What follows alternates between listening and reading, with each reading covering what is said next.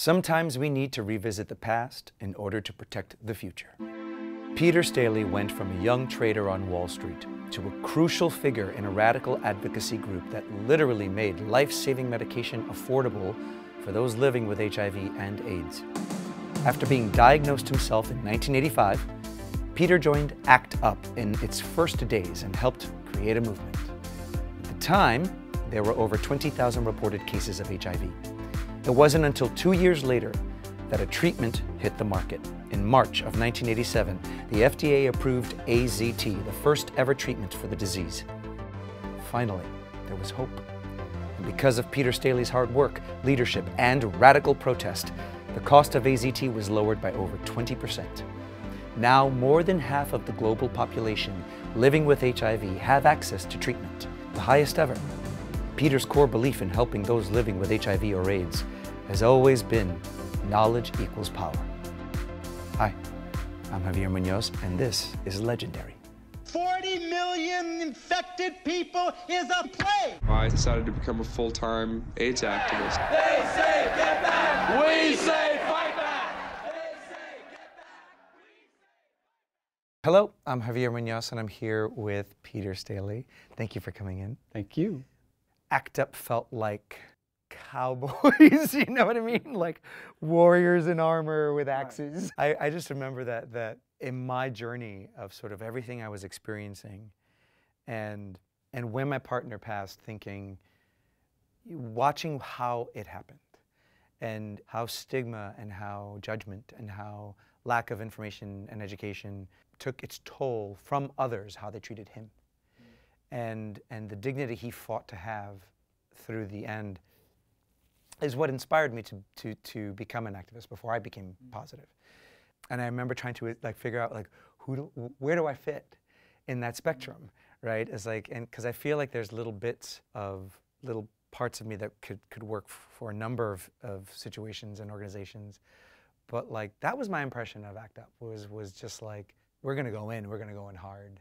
ACT UP was like the tip of the spear, right? We were the most visible component of what was a much larger community response to the crisis. We were up against a wall of homophobia and racism. And AIDS was happening to fags, drug addicts, prostitutes, groups that people didn't care if we lived or died. And so ACT UP realized that we had to confront America's homophobia. Talk about a challenge. Yeah. There is a man that could have prevented these absurdities. This man has said that he would like to see a kinder, gentler nation. Your actions are killing us. Your words are lies. 300,000 dead from AIDS. Where is George? And after we kick the shit out of this disease, I intend to be alive to kick the shit out of the system so that this will never happen again. Thank you.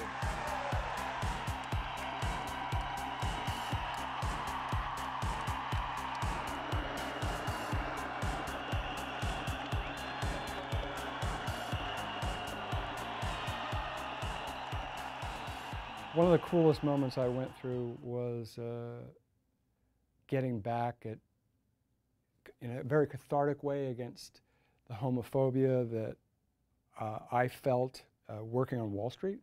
And I stayed in the closet, so I didn't pay much of a price for it except psychologically. And that day, after I had been diagnosed, that day that I got handed that flyer for ACT UP, other traders had been handed the same flyer, and I get on the trading floor, and there's a discussion happening before trading starts among the traders about AIDS. First discussion I think they've had. Right. And my mentor, the head trader on the trading floor, just viciously shut the conversation down and just said, well, if you ask me, they all deserve to die because they took it up the butt. And everybody was like, whoa. Yeah. So I started plotting, and there was this one member of ACT UP who worked on the floor of the New York Stock Exchange. And I said to him, I said, can you help me figure out how we can get inside? Wow. And because it had never been done before. He started looking at all the entrances, and we picked the shortest path entrance, which is right under those famous columns. Wow. And so the morning, you know, a few hours before that big demonstration outside, me and 6 others, all dressed in Suits? Yeah, in Wall Street drag, we called it. Wall Street drag? That's amazing. We had these fake IDs, the trader badges, those white badges. We all worked for Bear Stearns. And we had tested it and everything, and it worked. And we all just walked onto the floor with the last-minute smokers before the opening bell. Oh, it's so smart. And 2 of us had cameras, because we had to bring in our own press, Sure. little cameras to capture the moment. And 5 of us, after we walk in and we mingle with the traders, we walk up this VIP balcony that's never used, this old wooden balcony that has a great NYIC banner above it. Wow. Great backdrop for the picture. I was going to say, that's really good. and we stayed ducked down, and we're looking for the opening bell in like 15 seconds. And then I say, go, and we stand up and we handcuff ourselves to the balcony. Yeah. And we throw a banner over that says "Sell Welcome," the company, and then we have miniature foghorns, and we all drown out the opening bell, and the whole floor just turns and goes, and they became rabid. It's like their sanctum had been invaded. Wow. And we took these fake $100 bills and we threw them out onto the floor. And it said, "Fuck your profiteering" on the back. And they just went berserk. But standing there, yeah. I knew at that moment that we had done it. You had done yeah, it. we had done more than it. They were throwing shit at us. They were yelling, "Faggot, kill the faggots." Mm-hmm. All the things they could. Yeah. But I was like, well, you know, we're going to be on the front page of the New York Times tomorrow morning. We're going to be on the front page of the Wall Street Journal tomorrow morning. You can scream all you want, but right now you are pawns in our action. 3 days later, the company lowered the price of AZT by 20%. So it was a very dramatic moment. And yeah. Act up! Fight back! Fighting!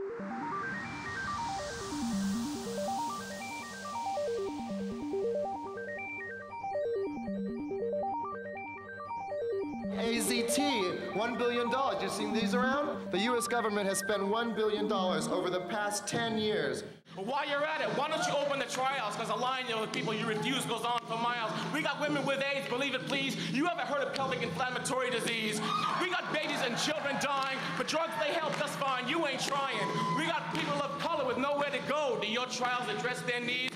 No. We got IV drug users in need of the same as everyone else in this creating. Tenemos gente que no comprende el idioma que hablan. Apóyanos, entienden.